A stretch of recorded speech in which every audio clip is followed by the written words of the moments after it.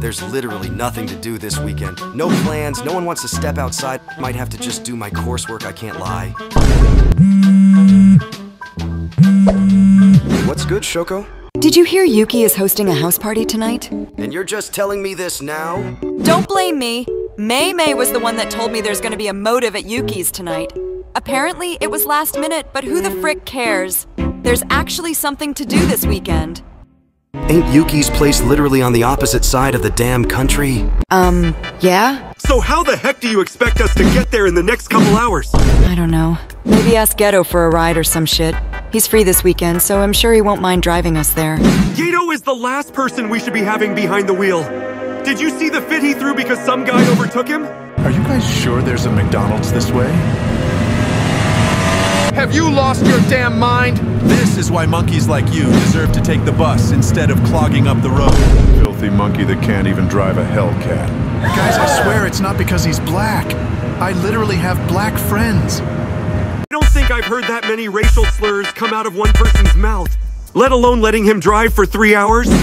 Who knows what BS will just make him crash out and get us all killed. Nah, I'm sure that was an off day. I don't blame him. I would have done the same for real. Those monkeys did deserve it, though. Shoko, you gotta stop hanging out with Geto. Since when did you start calling bad drivers monkeys? I mean, there's no way an actual human being could be that incompetent just saying. Whatever, man, let's go get Geto. I swear, if I catch Yuji at Yuki's motive, I will genuinely tweak out. Him or the rest of his delusional bros will get put on a t-shirt if they pull up for real, for real.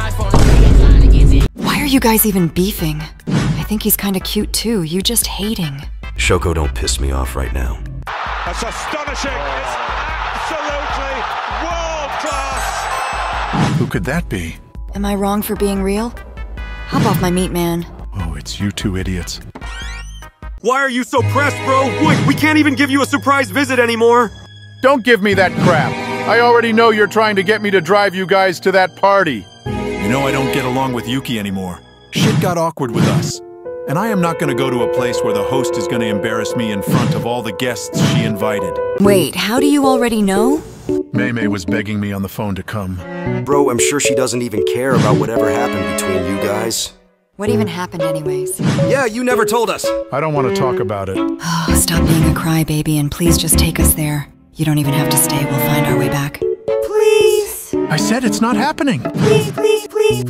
One eternity later. You guys actually get on my nerves sometimes, I hope you know that. Don't act like you don't love us. Are we there yet?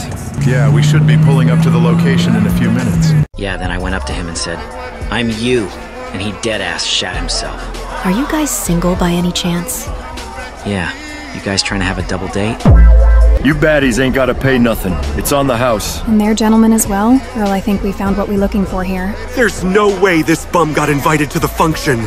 Gojo, do you know where you are right now? You're in my city now, so pipe the fuck down before me and gang really do something to you. Baby S bro, don't act tough now that you around these hoes. I own you, you little bitch. Are you forgetting what I did to your sorry ass back in Shibuya?